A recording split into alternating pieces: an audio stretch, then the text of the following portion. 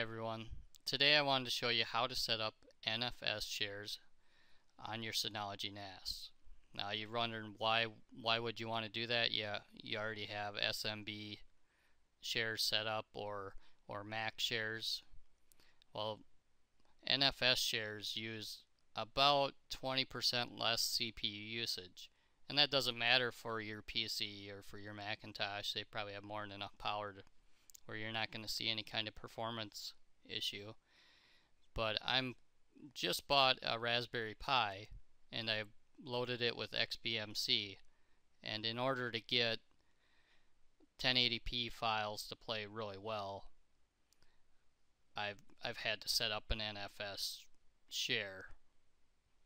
So I just wanted to show you how, because I couldn't really find any good YouTube videos out there. First thing we want to do is log into your disk station and go ahead and go to your control panel. And once you're in your control panel, go to the terminal under network services, and in here you just want to enable SSH service. Go ahead and hit apply. Mine's already enabled, so I'm gonna just back out of here. Then go to file sharing and privileges. You're gonna see WinMac NFS. Go ahead and click on that. Go over to NFS service tab and go ahead and enable NFS, and again apply.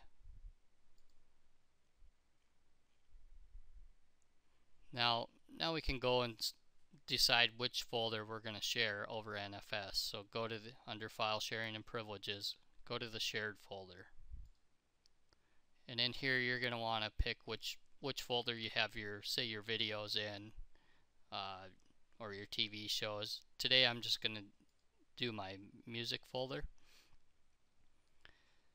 So you want to highlight the shared folder you'd like to share on NFS, and then go up to the privileges drop down menu here and scroll down to NFS privileges and select that.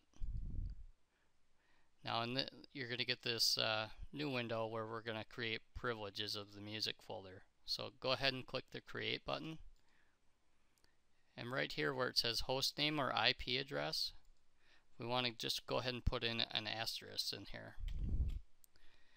Now if you want, you can have it set up to be read only or read and write. I'd like both, read and write. And as far as the no mapping, you can just leave that set at no mapping. Enable asynchronous should have a check mark by it, and go ahead and say OK. Now you've just created an export, and that's showing up here in this window. Now real quick, I guess I should show you that if you wanted only one machine or one IP address to connect to this share, you could put that in here and just put in whatever IP. The wildcard or the asterisk, that means that any machine on this network or on my home network can connect to this share, and that's fine with me. So once you're done there, you'll see the mount path down here. You can go ahead and click OK. So now we pretty much have that set up. We're going to go and use a program called PuTTY to telnet in to the NAS. Okay, now that we've set up our NFS share, we're going to have to log in or telnet into our disk station and make a few edits. So you're going to need this program called PuTTY. It's free, and it's a pretty small app. So go ahead and download this. I'll put a link in the show notes for you.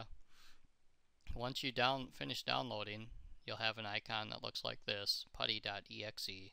Go ahead and double click on that, run it, and first field that you're going to want to put anything in here is your host name, and that's going to be the IP address of your Synology disk station. Port 22 is the default, and SSH should already be selected. Go down and click open. Now you're going to get a window that pops up that looks a lot like command prompt. So go ahead here we just have to log in as root, R-O-O-T, all lowercase, and then type in the password for your administrator.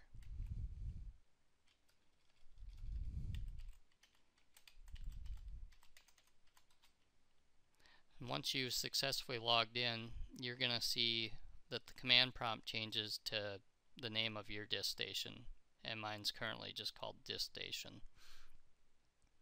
Now our first command that we're going to enter here, I have it copied and pasted, so all you do to paste in PuTTY is right click, and it will paste anything that you have in your clipboard. Now this command will show us the NFS export that we created earlier, and if you made more than one, it'll display all of them. So go ahead and hit enter. I'll make this a little bigger. So the one that I created earlier, volume 1 music, you can see if you scroll over, you can see that this one says insecure locks. And what we need to do is we need to take out the locks part. So in order to do that, we're going to use a program called vi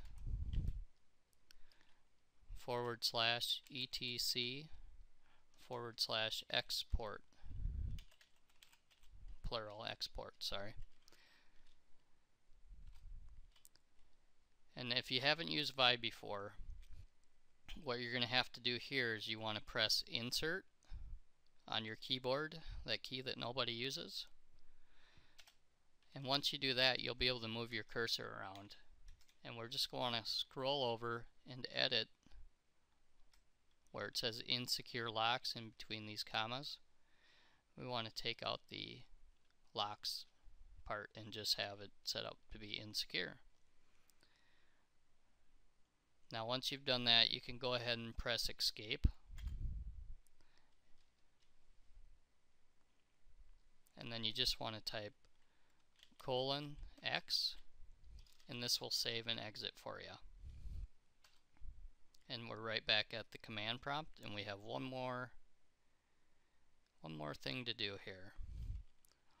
Now once you're here, you're going to want to type EXPORTFS TAC or -RA. And all this does is make our settings that we just created active. And it'll bring you right back to the command prompt there. Now the NFS configuration that we created is all complete. All you have to do to back out of here is type exit, and that will close PuTTY. And I'm going to show you how to set it up in Raspbmc just so you can see what we created. Now that I've created my NFS share, I can go ahead and add it to Raspbmc, which was my main goal. And to do that, you come in here, and I already have Raspbmc running. This is 12.0, the latest version, running on my PC. Go ahead and go to Files, Add a Source, click on the Browse, Network File System or NFS, select that. It's going to take a little bit.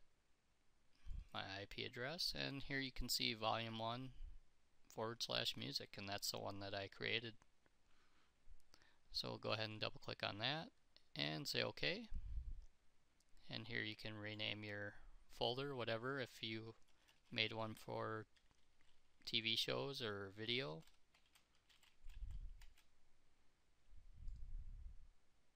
Go ahead and say OK, and now you should be able to view all the files that were in that folder or that share.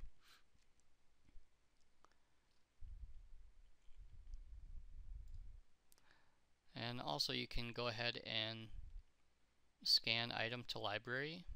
And in my next video, I'm going to show you guys how to create a centralized library for Raspbmc.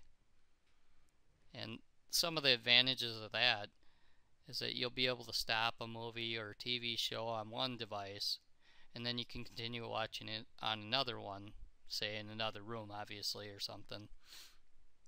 which is nice. It'll store that information on your Synology NAS. Before, it was normally stored on the device itself. So if you had more than one device, it wouldn't know what you were watching in one room versus the other room. And the other part is that you won't have to. Right now I'm scanning all this into the library, and once you do this, when you have a centralized library, you only have to do it once.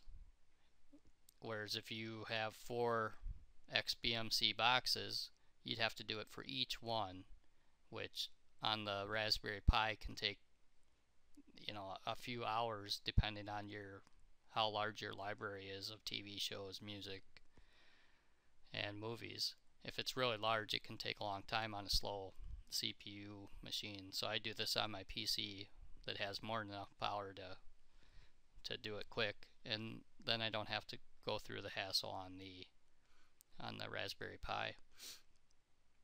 Alright, well, that's pretty much. I hope you guys enjoyed this video. If you did, please give me a thumbs up and subscribe.